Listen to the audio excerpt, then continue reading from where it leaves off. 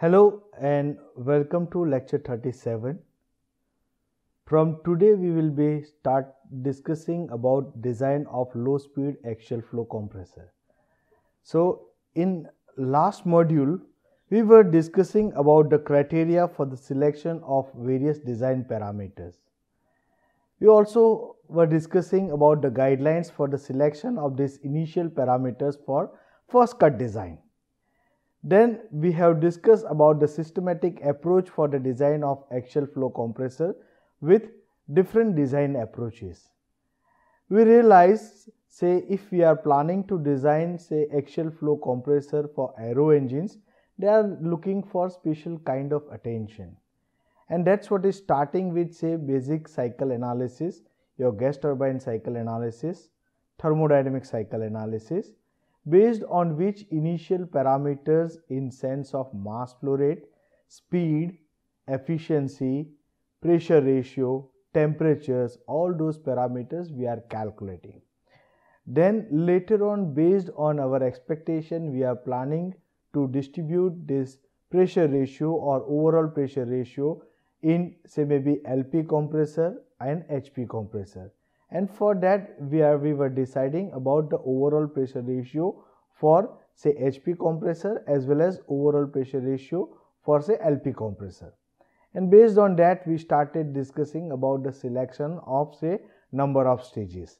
We also were discussing about different non-dimensional parameters called, say, flow coefficient, loading coefficient, pressure rise coefficient. All those parameters, they are of great importance. We started discussing about, say, very first part. Suppose, say, if you are planning for designing, say, axial flow compressor for aero engine or, say, for land based power plant. Very first requirement, that's what is the mass flow rate. Suppose if we say for aero engine, then my thrust requirement, that's what is a function of my mass flow rate, and that's what is of great importance. So that's what is a parameter which we need to decide with. Next, that's what will be overall pressure ratio, number of stages required. So in order to calculate these parameters, we are looking for, say, axial speed, we are looking for, say, peripheral speed. We have defined a parameter called flow coefficient, radius ratio, casing tip diameter, say, rotational speed. All these parameters, they are coming under designer's decision.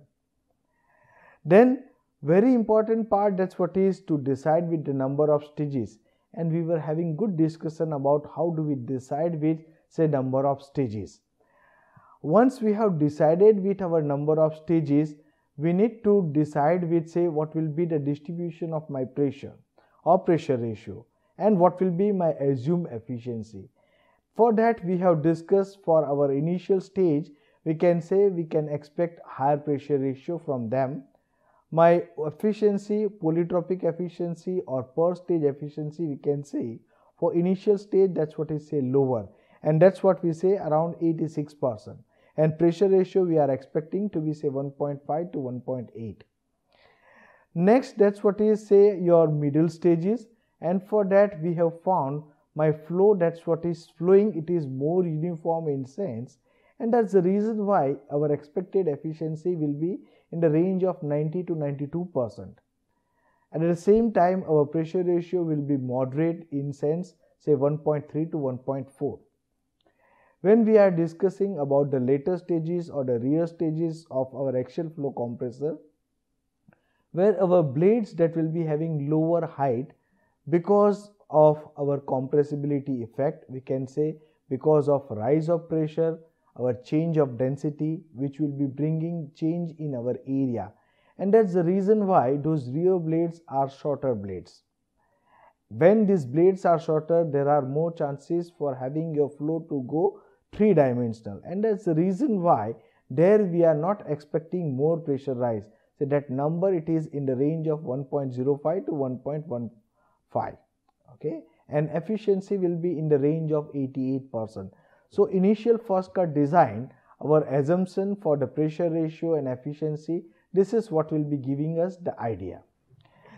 Then we have discussed about, say, calculation of different parameters, which includes, say, my whirl component, my blade angles, my flow angles, degree of reaction, diffusion factor, all those parameters we are calculating at the mid section. And that's what is giving us idea what need to be the work distribution along my span. Again, this is what is coming in say choice for the designer. So designer has to decide what all distribution he or she will be looking for. Once we are deciding with this part, we start design with a single stage axial flow compressor, for which we will be having say calculation of all these parameters at hub, mid and tip section. Then systematically we need to divide our span into number of say subsections, and at all subsections we need to calculate all these parameters. That's what will be giving us idea how the blade of your rotor as well as stator will be looking like. Okay, once this is what is done, say we will be reaching to the stage where we are having our blade, that's what will be ready with. But before finalizing that part, some of the important clues it says, like my camber angle at the hub, that's what will be going to be large, because I will be having my delta beta to be large in that particular region. So it says try to avoid this camber angle to go more than 45 degree. Next parameter which we need to keep on eye, that's what is our degree of reaction. So if we say our degree of reaction to be 0 or say negative, that's what you need to avoid, and that's what is the designer's choice how to modify the section. Particularly this kind of situation is happening near the hub region. Okay, so designer will decide how do we manage the degree of reaction within our required range or say assumed range. One more parameter as we have discussed, that's what is say diffusion factor. This diffusion factor that says like it should not be more than 0.5, but for most modern design, if you look at, we are having degree of reaction, that's what is going in the range of 0.6. So when we start doing our design, that time we will be keeping on eye. So there is some guidelines, that's what is available with us. So we will be started doing design based on these guidelines. Then after we will be verifying whether we are meeting with our expectations or not. And accordingly, based on the requirement, we need to modify certain parameters. But the initial guess, that's what is very important. Some of the guidelines, that's what is given. Some parameters it's defined in open literature. They say like my flow coefficient that need to be in the range of 0.3 to 0.9, and preferred value it is say 0.6. This flow coefficient, as we have discussed earlier, that's what is been defined sometimes in the form of mid section. Sometimes people they are taking at the tip section, so you need to be careful about that number. Next, as we have discussed, our diffusion factor should not be more than 0.6. It is preferred that if we are maintaining this diffusion factor in the range of 0.45 for our design case. Axial Mach number, that's what is at the entry of our stage, that need to be in the range of 0.3 to 0.6. It's preferred that like 0.55 it is okay kind of number. Degree of reaction, as we have discussed, that's what is varying from 0.1 to 0.9. It says for say subsonic kind of compressor, we will be going with say our degree of reaction in the range of 0.5. Reynolds number, that's what is very important in sense of all kind of aerodynamics losses that those are happening on the suction surface, and that's what is responsible for say flow separation and stalling. That's the reason why this is what is very important parameter. It says based on my chord, that number need to be that need to be in the range of say 3 lakhs. Okay, and preferred number, that's what is less than 5 lakhs. Okay, now relative Mach number, that's what is say in the range of 1.7. It is preferred you will be going with say 1.3 to 1.5. It's a okay kind of number. Stage solidity, that need to be in the range of 1 to 2. Preferred value, that's what is 1.4. Stage aspect ratio, as we have discussed, there is a trend for going for say low aspect ratio. We have seen over the year people they have preferred to go with say low aspect ratio kind of design. So which stage we are designing, Based on that, we need to decide with this aspect ratio. It says preferred, that's what is, if you are going with say more than 2, it is preferred for that. Okay. Now in sense of efficiency, as we have discussed, the polytropic efficiency, it is very important. We have discussed about say different stages that need to be vary in the range of 0.8 to 0.9. Okay. So we can say we have discussed for say our middle stage, we are considering that to be 92%. For say initial stage, that's what is say 85%, or later stages we are assuming that to be 88%. So that's what we need to take care of. The loading coefficient that need to be in the range of say 0.4, 0.2 to 0.5. It says preferably if you are going with 0.35, it is okay. Now DC aerofoil when we are using, that's what is say our flow or our Mach number, that's what is in the range of 0.8 to 1.2. It is to prefer to go with say DCA kind of aerofoil. When we are having say Mach number, that's what is less or equal to 0.8, we can go with say NACA 65. De-Horler's numbers we have discussed that need to be more than 0.72. 0.75, it's a good number for that case. My leading edge radius, that's what need to be in the range of 5 to 10% of my thickness of the aerofoil. Okay. Now compressor pressure ratio per spool, it says that need to be less than 20. Up to 20, that's what is preferred. So these days we are talking about say high overall pressure ratio kind of configuration. So there this number may be varying in sense of requirement. The axial gap between say rotor and stator, it says it need to be in the range of 0.23 to 0.25 of axial chord. It depends which kind of compressor we are designing. Okay. Aspect ratio, as we have discussed, for the fan that need to be in the range of 1.5. We are compromising somewhere in sense of efficiency, but that's what is increasing our overall operating range and overall pressure rise. So that's where it is preferred to go with say aspect ratio for fan in the range of 1.5. Taper ratio, that's what is defined in sense of my chord at hub and chord at the tip, and it is preferred that we will be going with the taper ratio of 0.8. So this is what is giving us idea about what all parameter we can initially guess with. There are so many ideas behind design of axial flow compressor. It varies from company to company, it varies from designer to designer, and it varies based on the experience and available computational and experimental tools. Now let's see, we will start with the design of say low speed axial flow compressor. So this is what is the data, that's what is available with us. So engine design company is planning for say compressor stage testing using existing low speed testing facility at IIT Kharagpur. The compressor has inlet temperature and pressure of 298 Kelvin and 101.325 kilopascal respectively. The expected average total pressure rise is 1000 Pascal with expected efficiency of 80%. The design mass flow rate is 4 kg per second.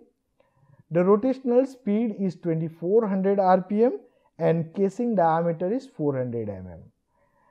Assume the flow to be axial at the entry of the compressor and at the exit of the compressor. The additional data, that's what is given. It says my aspect ratio for the blade, it is 1, chord is 100 mm, and CA by U tip, that's what is 0.73. Okay. Now suggest the geometrical dimensions for say stage using free vortex design, fundamental design approach and force vortex approach. Discuss your important observation while doing the design. So we will be taking this data for say our design for low speed axial flow compressor. Now let's look at what all it's a meaning of that. So this is what is representing phi versus psi plot. That's what has been taken from Maglempi's paper. It says different high pressure rise or high total pressure kind of configuration, they are available for say different phi and psi. So these are some of the data that's what is available. Here for our compressor, our data that's what is lying here, where we are having our flow coefficient to be larger and our pressure rise coefficient that's what is in the range. Okay, so we are going to design for this particular stage. Now we have taken this data that's what is for specific reason. Now let's try to understand why we are doing design for this low speed axial flow compressor and why this company they are planning to do their testing here. So what we learned, what all we know, we are having multi-stage axial flow compressor in which because of my rotation of the wheel, we are having say growth of boundary layer near the end wall region, we are having the presence of tip leakage flow, we are having the presence of secondary flow. All this that's what is making my flow through axial flow compressor to be very complex and three-dimensional. What we know from our fundamental, that's what is say using Euler's equation, it says my work done, that's what is a function of my peripheral speed and delta CW. Okay, that's what we are defining in sense of our tangential velocity component or whirl component. Now we started discussing about so many aspects for the future requirement. What are our future requirement? It says we are looking for high pressure rise per stage, we are looking for higher aerodynamic loading, we are looking for high speed, we are looking for low aspect ratio blade. This all they are related with our requirement of improvement in specific fuel consumption. So we are looking for compact machines, lightweight machines which will be reducing our weight and drag. That's what will be helping us in sense of improvement of fuel consumption. Even we are looking for wider operating range. So all this requirement that's what is coming into the picture. So it is very challenging because when we are going with such kind of expectation, we will be having difficulties in sense of flow separation, we will be having difficulties in sense of having rise in losses, means we will be having loss of efficiency, we will be having say stall margin as a penalty. So this is what we are looking for in sense of our improvement. Okay, now when we are expecting this kind of thing, that's what is different from what already existing compressors they are having. Okay, so let's try to look at what all is the meaning. So this is what is a diagram, that's what was given by Whistler. So here if you look at, this is what is say my rotor and stator, this is what is representing what is happening near my hub. We are having flow separation, that's what is happening near my hub for the rotor as well as near say stator also. Similarly, we are having say tip clearance loss, we are having end wall boundary layer, and as we have discussed, that's what is giving more complexity to my flow. And this is what will lead to increase the losses. Now when I say increase in losses, we are expecting our efficiency to be higher. That means we need to minimize these losses. Okay, so for all this purpose, we need to go for systematic testing. Now when I say testing, my compressor for HP spool or HP compressor, that's what will be rotating at high speed, maybe 12,000 to 18,000 RPM.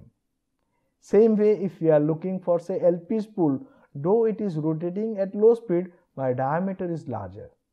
Okay, so suppose say we are discussing about say high spool or say high pressurized compressor. We know that's what is the heart of the engine, we have discussed about that part.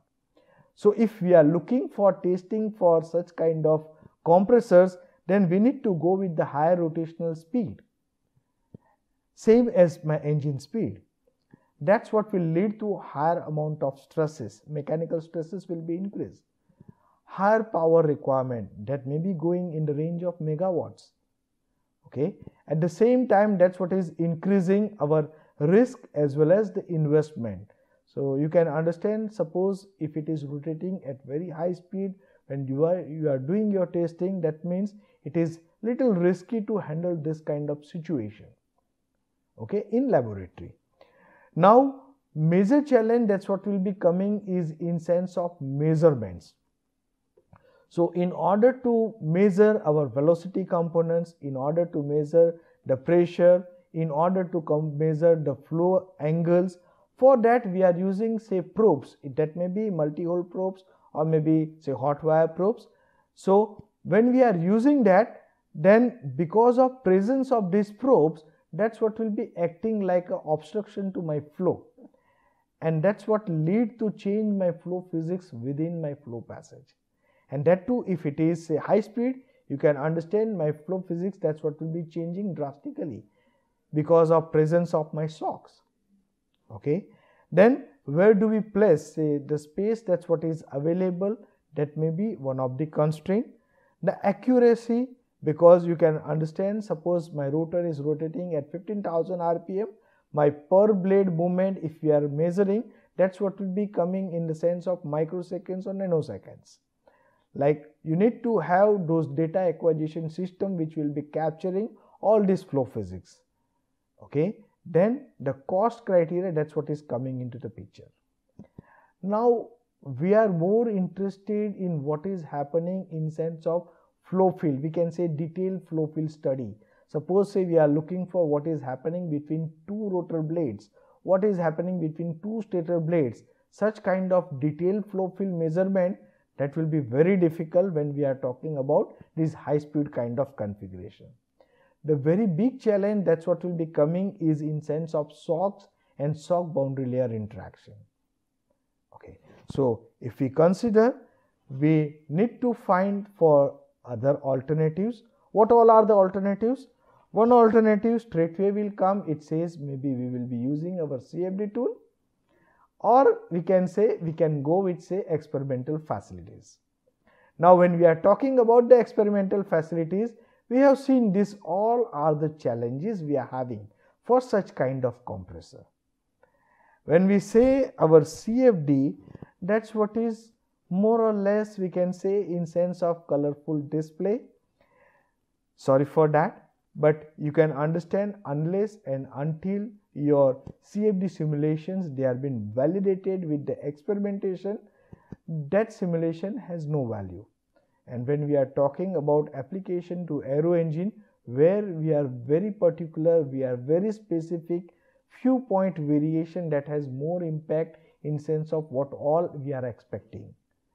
So that's the reason why now challenge that's what will be coming is you need to go with more in sense of experimentation. Even for your validation for CFD, you need to do your experimentation. Now suppose if we are looking for say companies, they may go for say this kind of experimental facility, that's not a big deal. But at the same time, they are more involved in research, development, fabrication, testing, all those activities. So now what will happen? The work that will go to someone else. So if we look at say this is what we are looking for, say this work that will go to universities or maybe some research centers.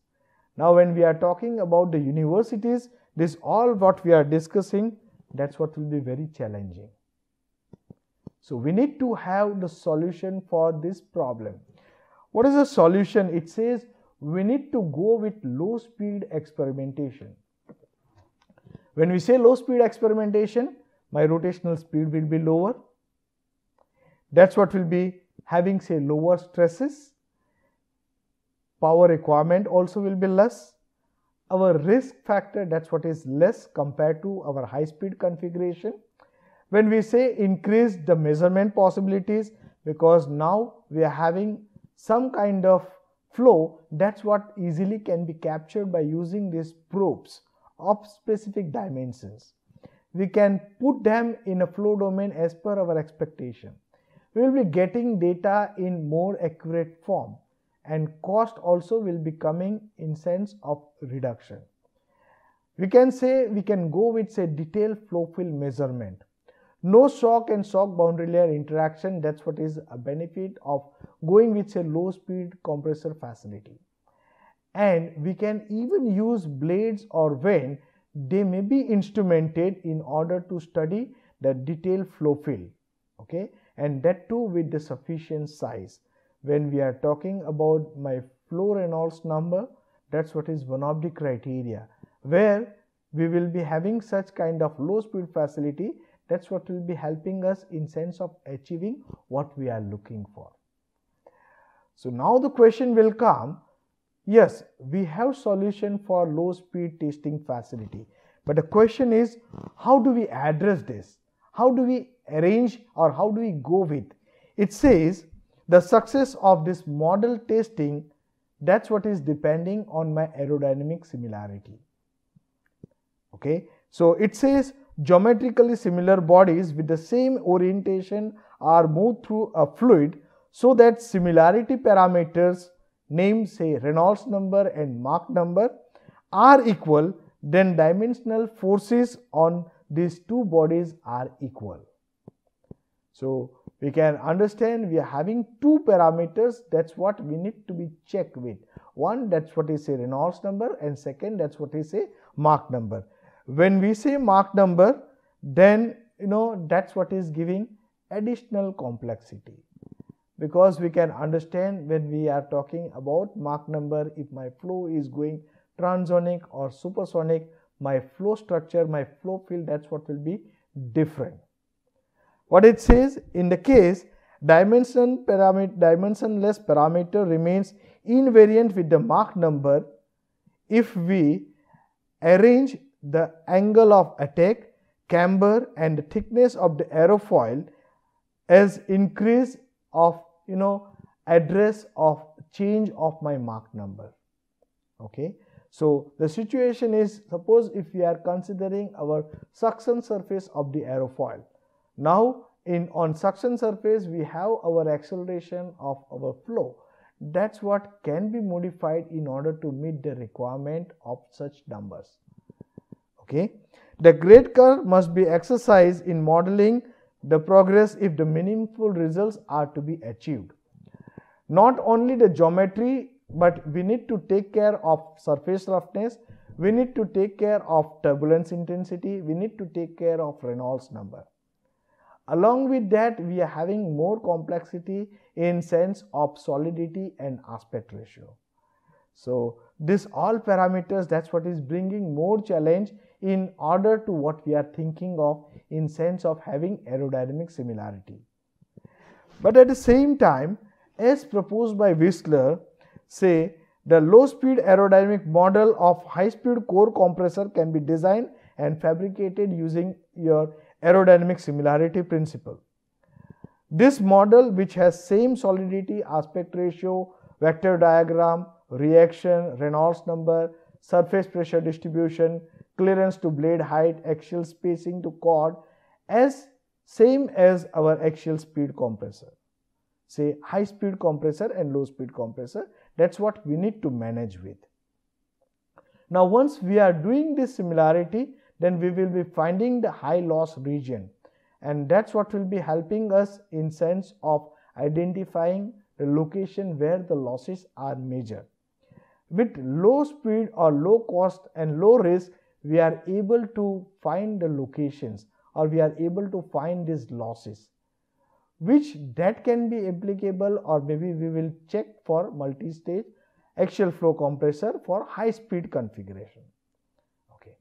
Now the challenge here, it says the test will be conducted on built up, that's what is consist of multiple blading stage to operate the blading in a multi-stage environment, so that we can simulate that in proper way to identify the loss mechanism. So what low speed configuration we are discussing, that's what is need to be conducted for say multi-stage configuration. Okay. Now after this loss mechanism or loss formation, that's what we have identified, then we can modify our design as per our requirement and in order to address the losses to be minimized, and that can be tested.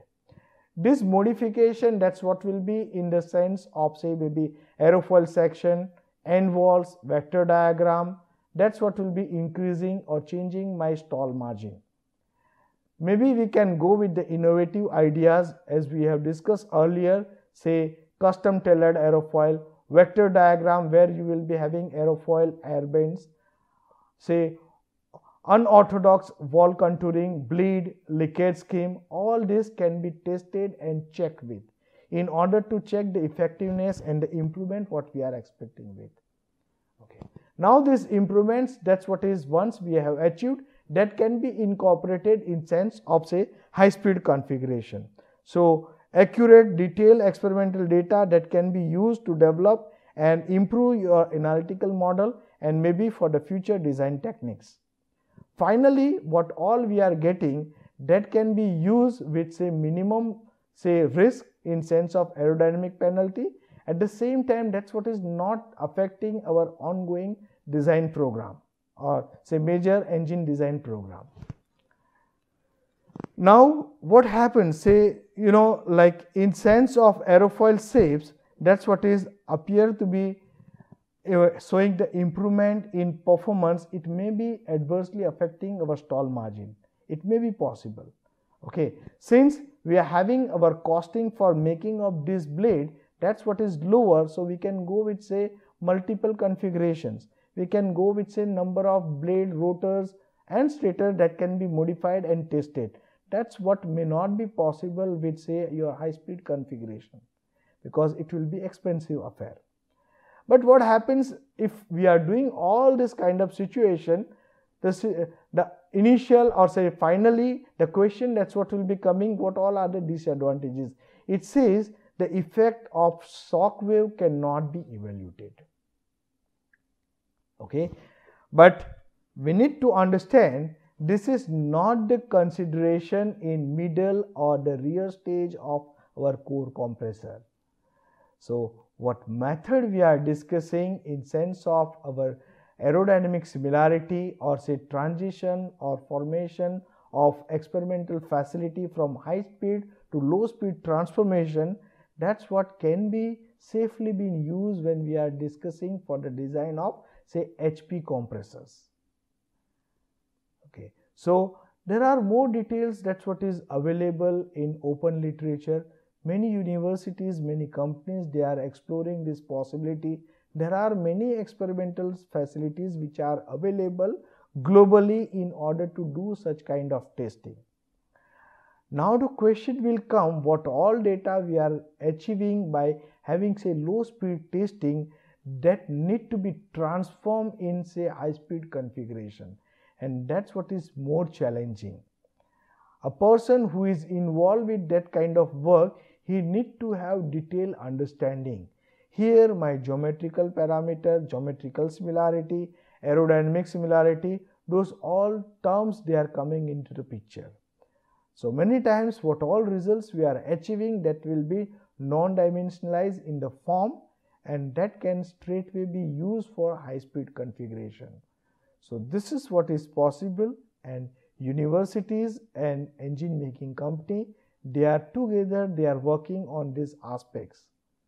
Okay, so in order to have that kind of understanding, we have taken the numerical. So in next lecture we will be discussing how do we go with say design of low speed axial flow compressor for such kind of requirements. So thank you very much for your kind attention.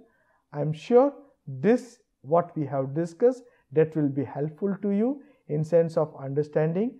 Do not consider that what all we are doing at the university level for say low speed testing, it is of no use. This data, they are of more importance. Those who are matured enough, they know how to use this data for the future developments. Thank you.